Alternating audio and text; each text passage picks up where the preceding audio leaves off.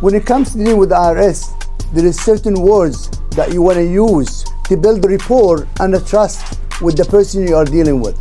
But also, there is certain words that you should never ever use when dealing with them.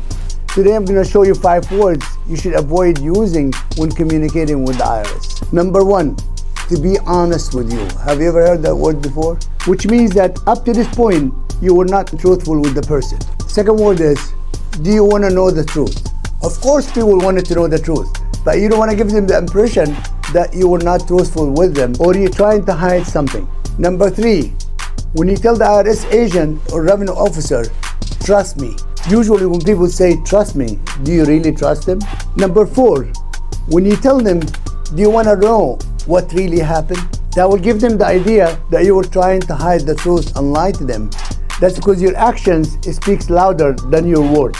Number 5, can we talk? You should never use it during an IRS audit or with dealing with the IRS. If you use any of these phrases, it shows that you're guilty of something. So follow me and I'll show you how to deal with the IRS.